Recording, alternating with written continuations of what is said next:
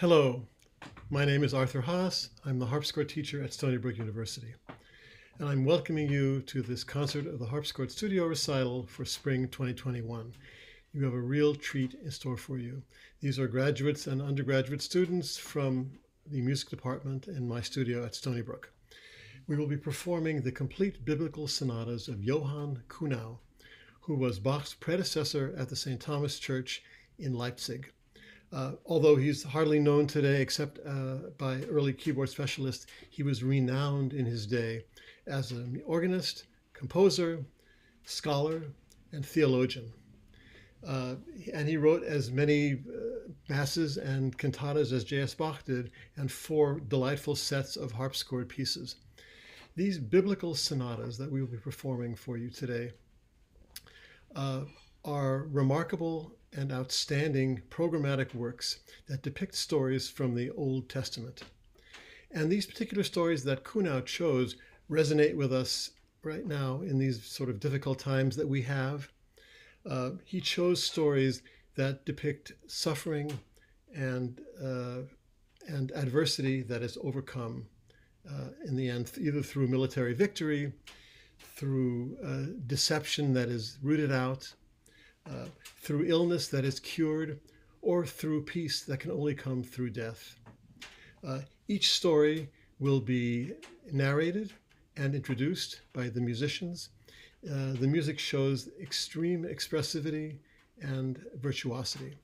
I hope that you'll enjoy tonight's concert. Thank you.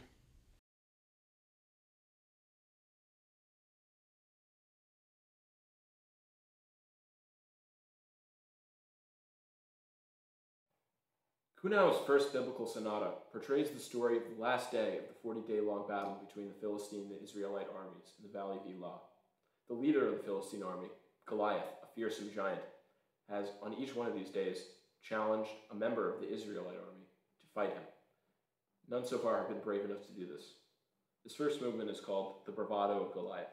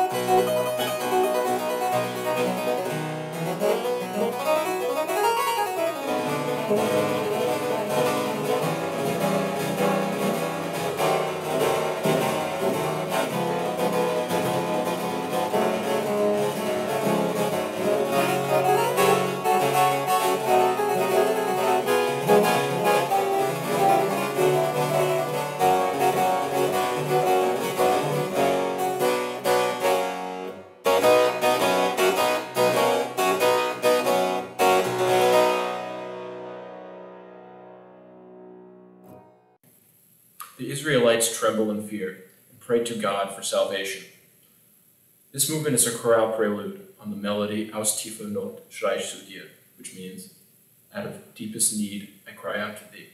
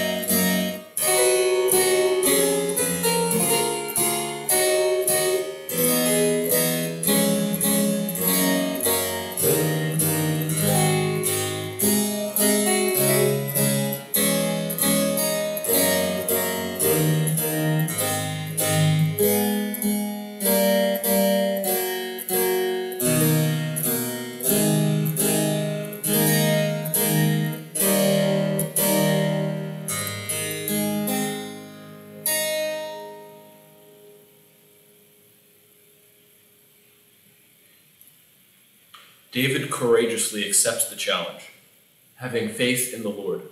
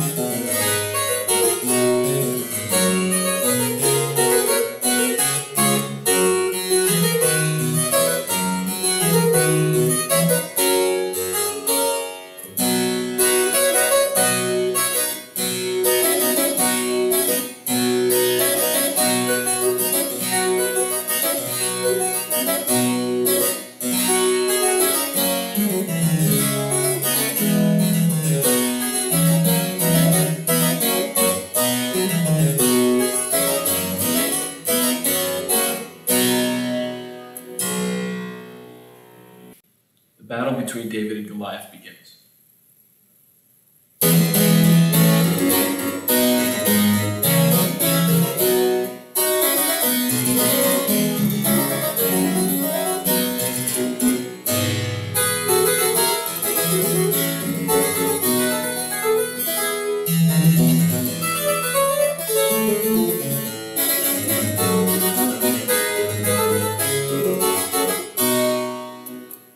David winds his slingshot and launches it at the forehead of the giant.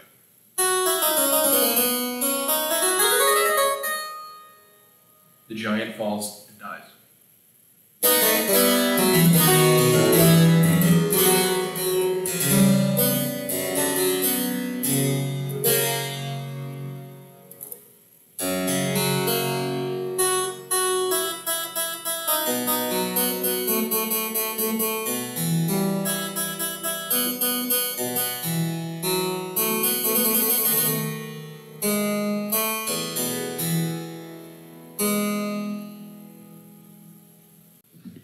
The Philistines flee in terror from the pursuing Israelites, who cut them down.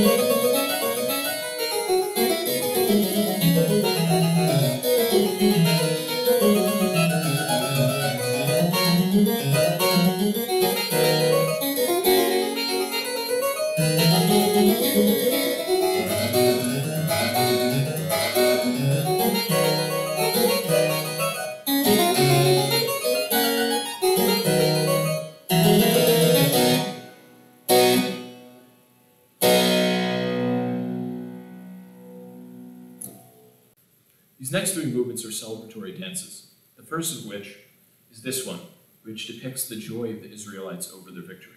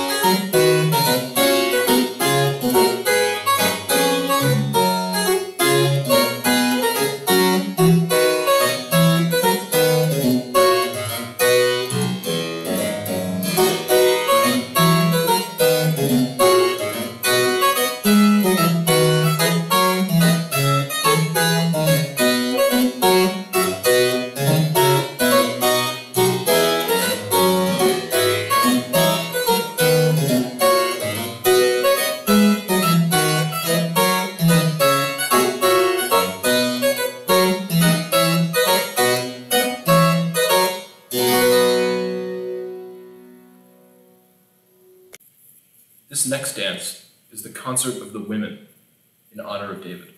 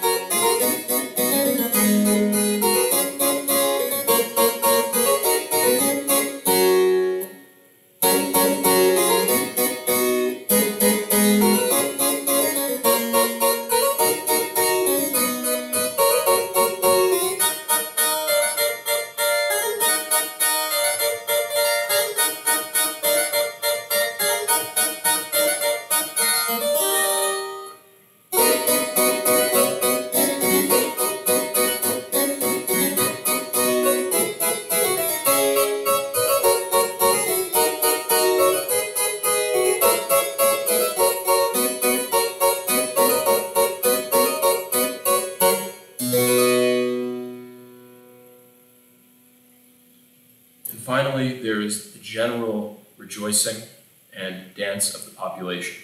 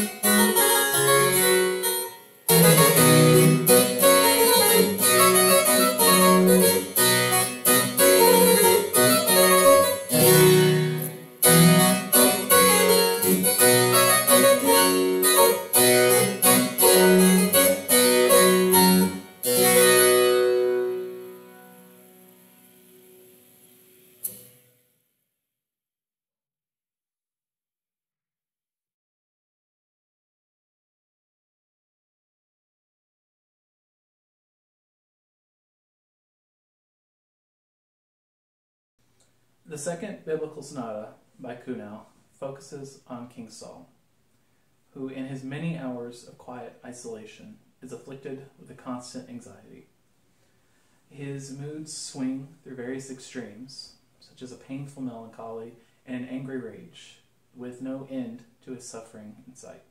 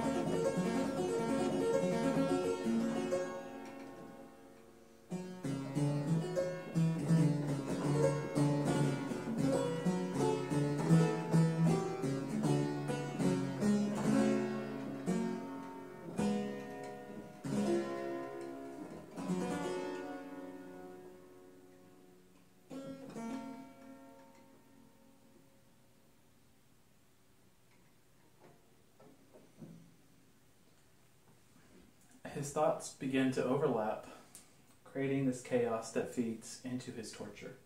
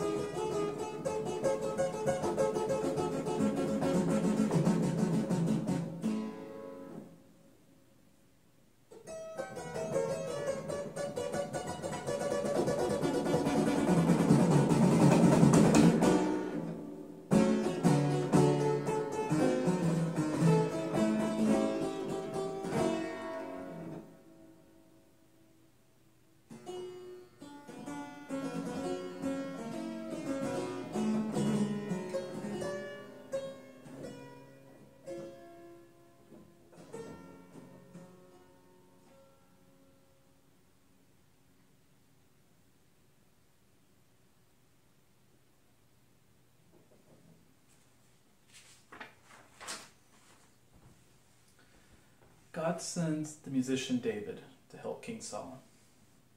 There, David plays his harp, with these comforting and calming melodies to soothe Saul's anxieties.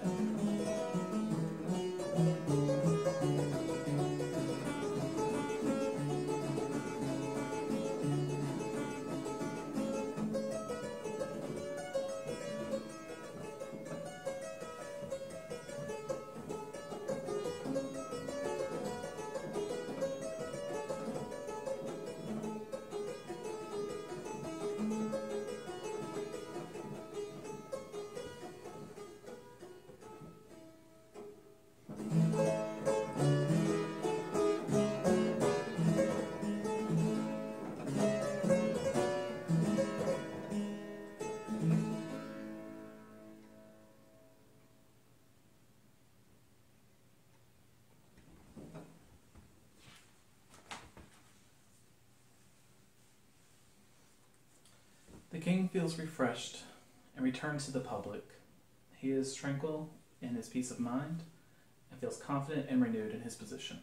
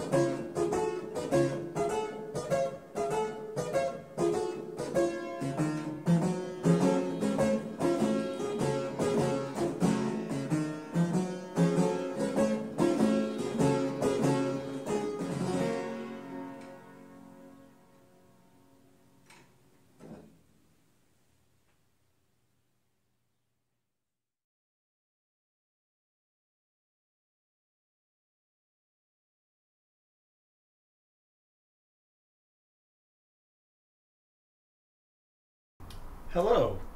I'm going to be sharing with you the third KUHNAU biblical sonata, which tells the story of the marriage of Jacob. It is a strange and complicated story, which has a lot of twists and turns. I'll just give you a brief overview before we get into it. Jacob meets Rachel at the well, and they are really into each other. So Rachel brings him home to meet her family, which is what we hear at the beginning in this first movement. And thereafter, Jacob agrees to work for Rachel's father for 7 years before he can marry her, which he does. And thereafter, things get complicated. We'll address that when we get there. But in the meantime, we'll start with the opening movement, which is titled La gioia della famiglia di Laban per la giunta di Giacomo loro parente, which means the joy of the family of Laban. Laban is Rachel's father, by the way, on meeting Jacob. And it's a fugue in which each time the subject comes in, you can imagine a different family member seeing Jacob and having the same reaction. It's a very dear movement. So here we are.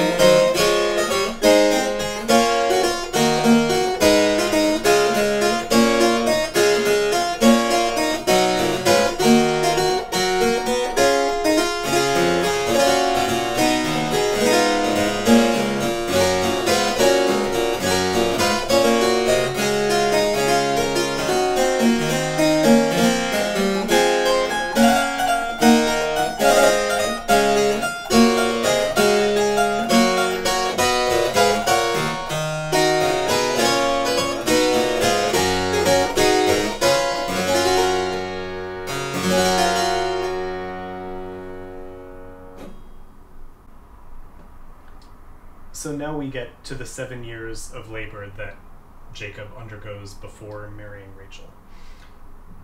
The title reads, La servitù di Giacomo faticosa si, allegrita però per l'amor verso Rael, con lo scherzo degli amanti mescolatovi, which means that Jacob's difficult 7 years of labor are lightened and interrupted a little bit by the flirtatious banter of Rachel, who of course is living in the same house, kind of mixed in. And you'll hear in this movement the slow and ponderous years of labor and the cheeky interruptions of flirtation with Rachel.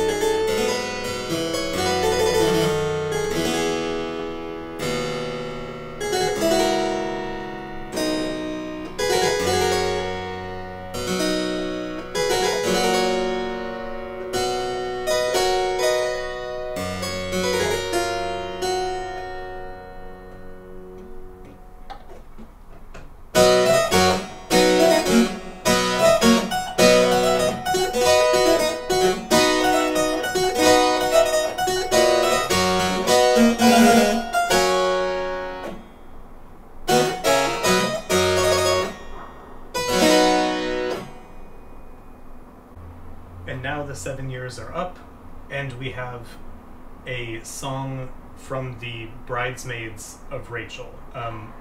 The title is kind of interesting. It says, L'epitalamio cantato dalle donzelle compagne di Rahel, which is literally the epithalamium, which is a type of hymn, sung by the women of Rachel's company.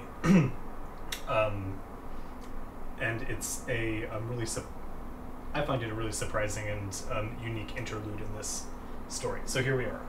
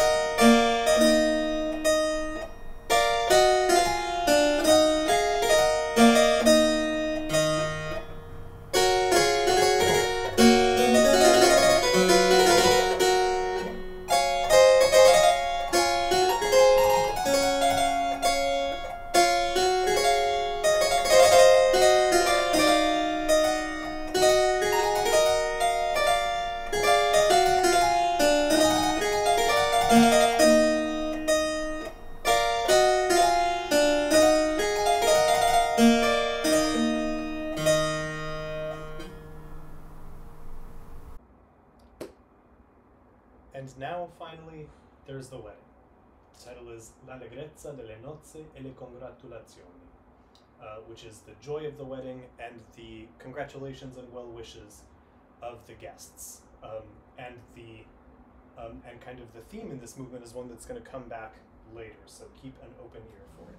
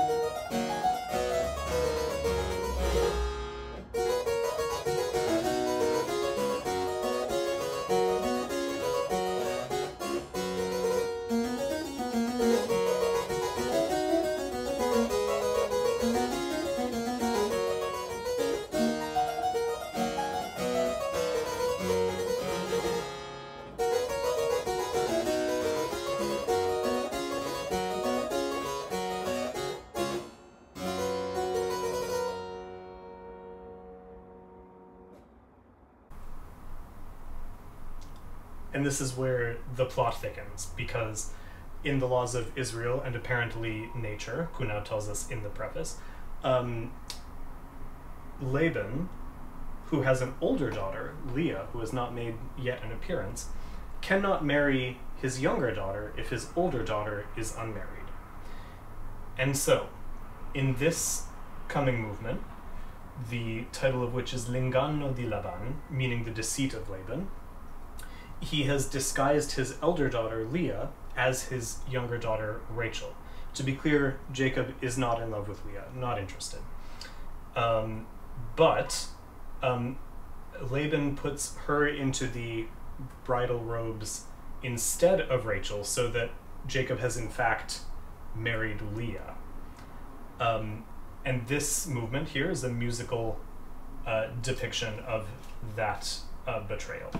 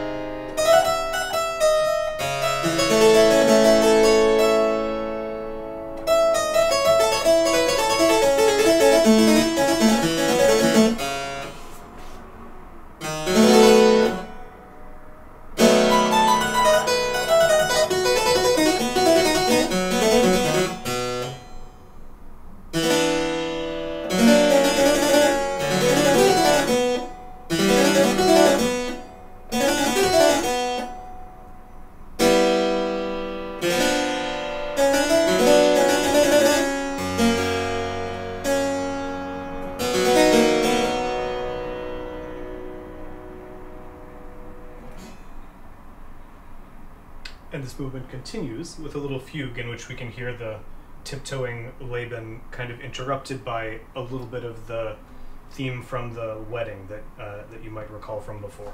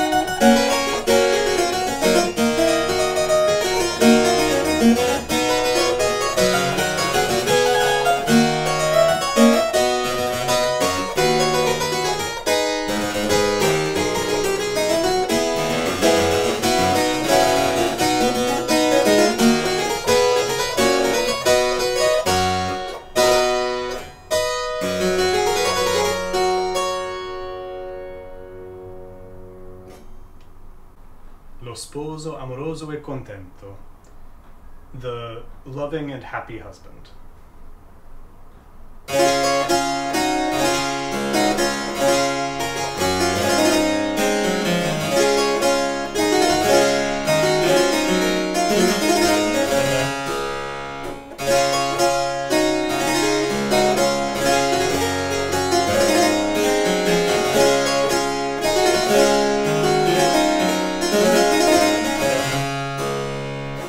But his heart foresees some evil.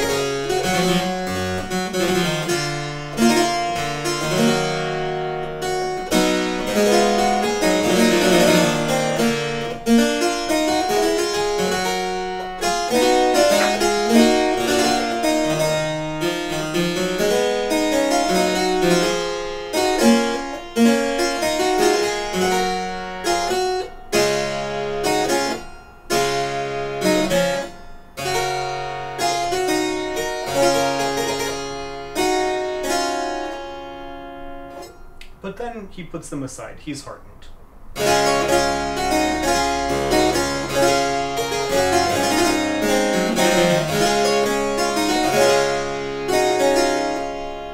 And then he gets sleepy.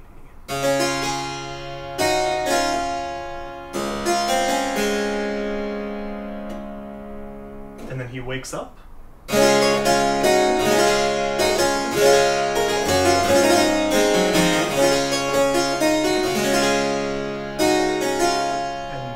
Goes to sleep.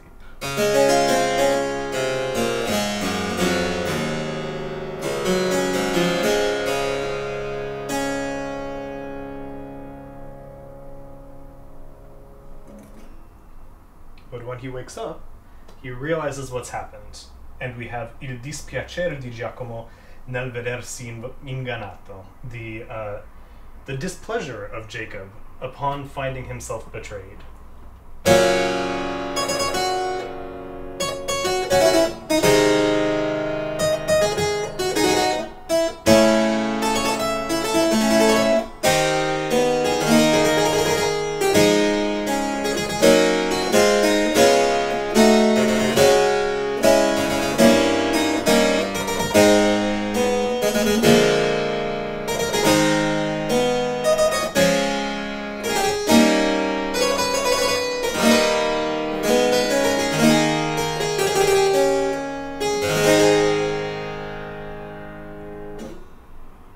KUHNAU doesn't tell us this, but this next passage must be where Jacob and Laban patch things up, and Jacob agrees to 7 more years of labor, after which he can marry the actual Rachel. He's apparently not a good negotiator, but here we are. Again, it's not titled, but this must be their reconciliation.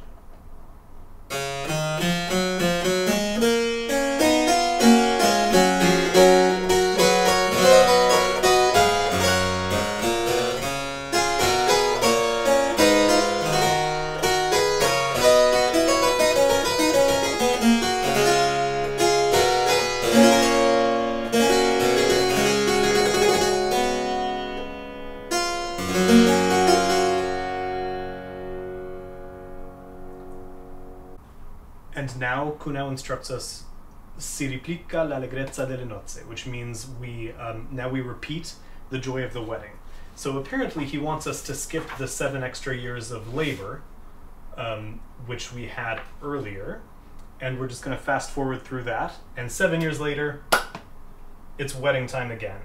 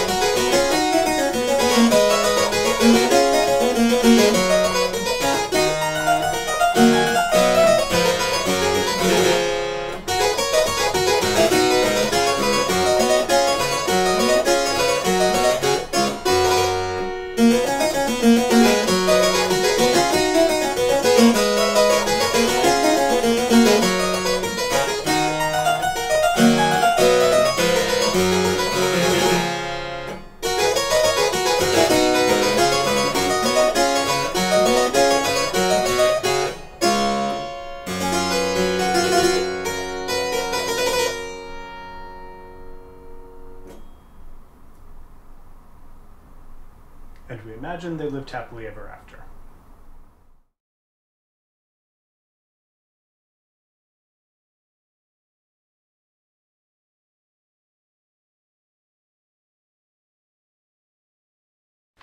Hezekiah was the 13th king of Judah. Seen as a righteous king by the Israelites, he was much beloved by his people. After contracting an infection, Hezekiah began to fall gravely ill. The prophet Isaiah told Hezekiah that he would soon die. Upon hearing this news, Hezekiah laments his impending death. His prayers to God rise to heaven, asking for God to delay his death and return him to health.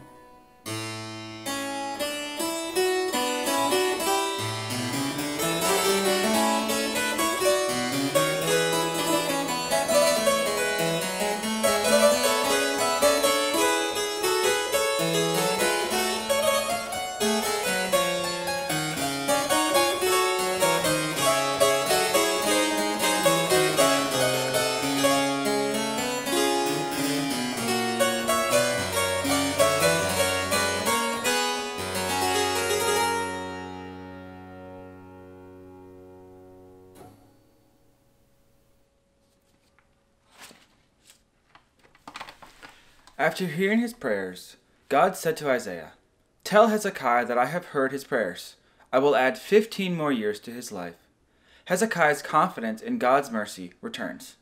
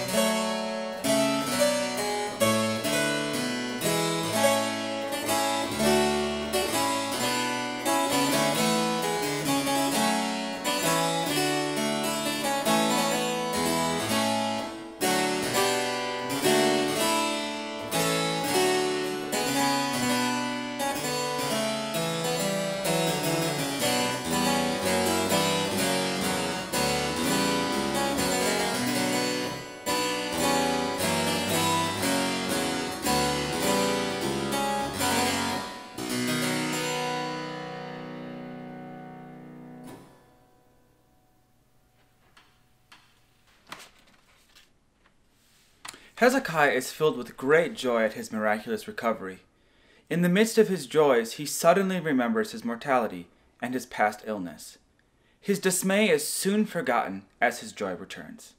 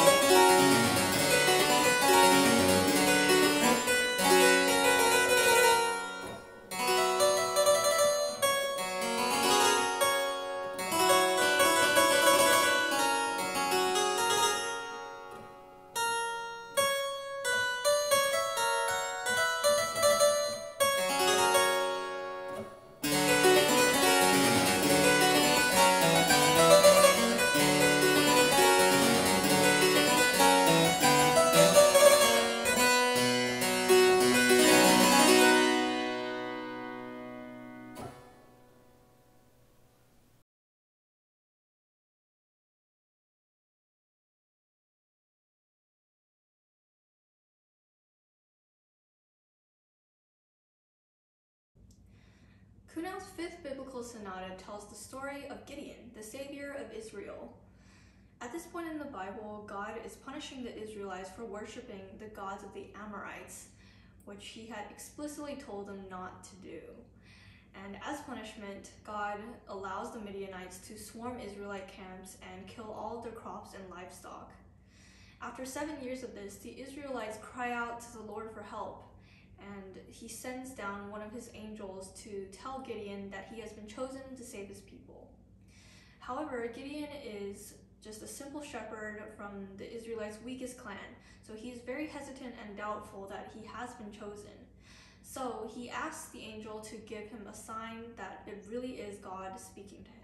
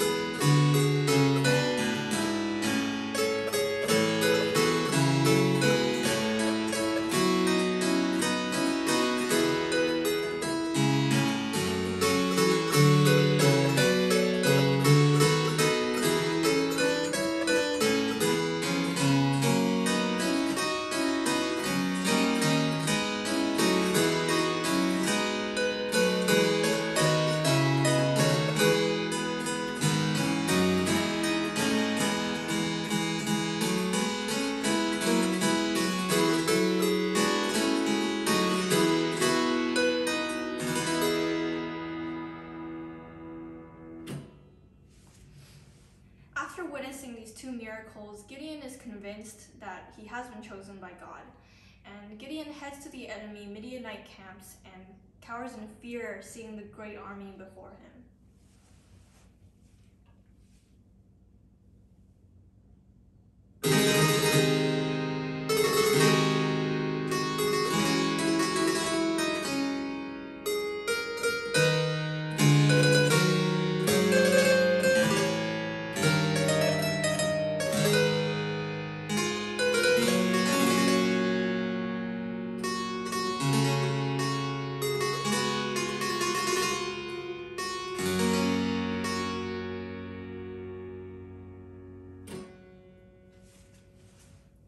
As he gets closer to the enemy camp, Gideon overhears two enemy soldiers speaking to each other. They're talking about one of the dreams that they had about a round barley bread crashing into and destroying the Midianite camp. And upon hearing this, Gideon sheds his fear, no longer having any doubt in his mind that the Lord will assure them victory.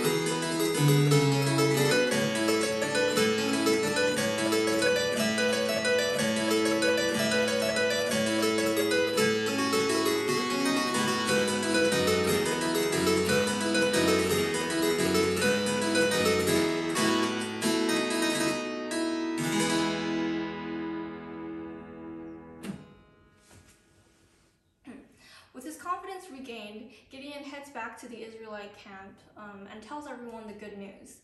He instills confidence into the 300 men that are to follow him, and he tells them to follow his lead.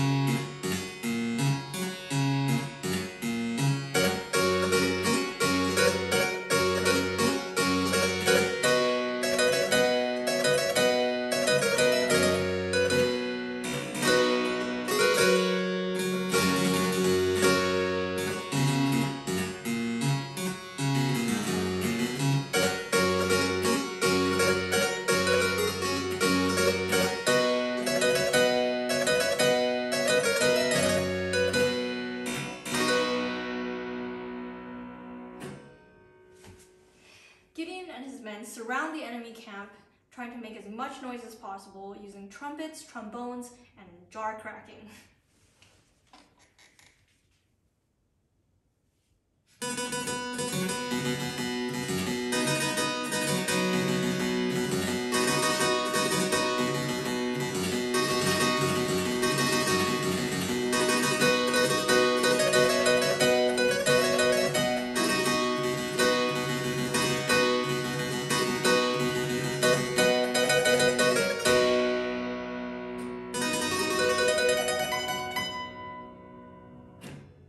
They shout, "A sword for the Lord and for Gideon," and combat begins.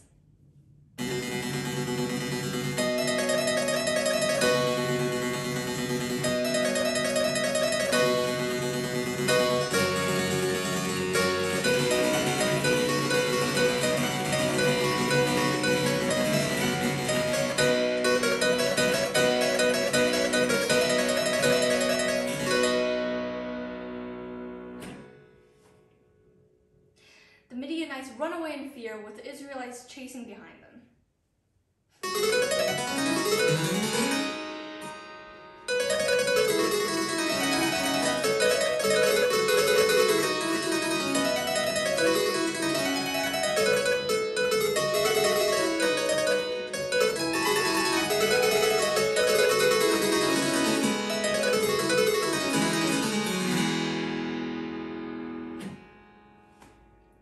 Thus the Midianites were defeated, and the Israelites celebrate their expected victory.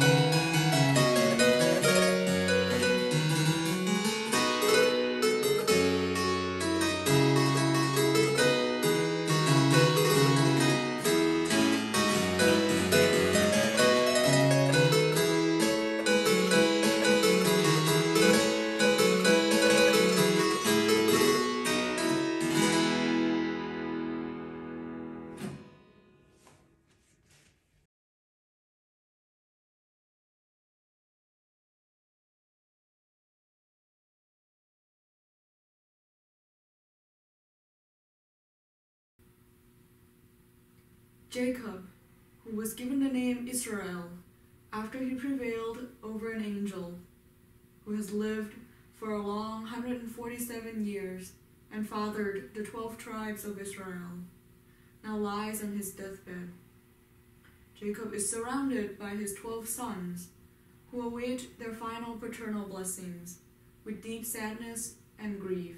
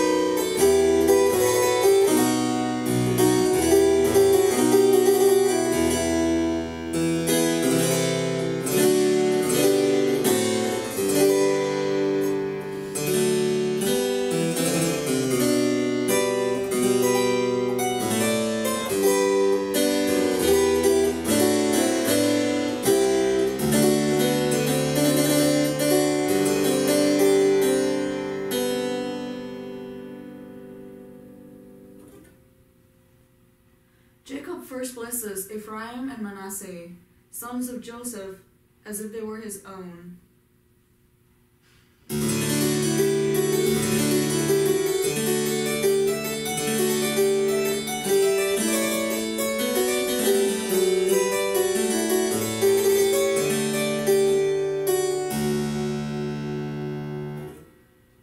Then Joseph, his most beloved son, approaches his deathbed.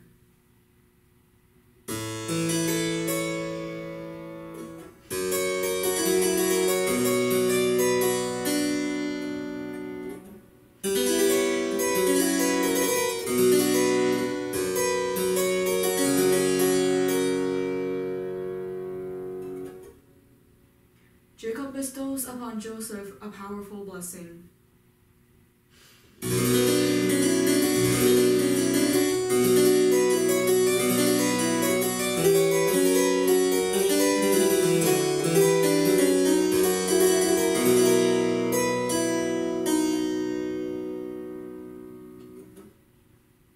Then, one by one, the remaining sons of Israel approached their beloved father with much heaviness in their hearts.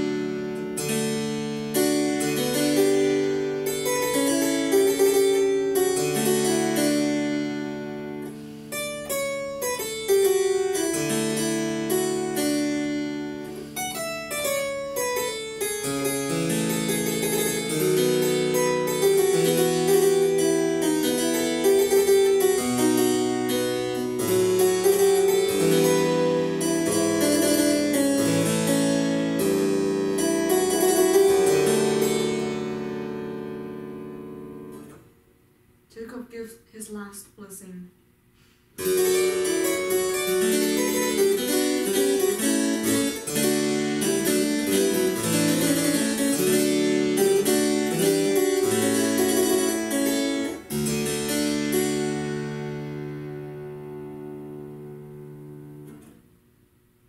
And thus Israel departed to meet his God.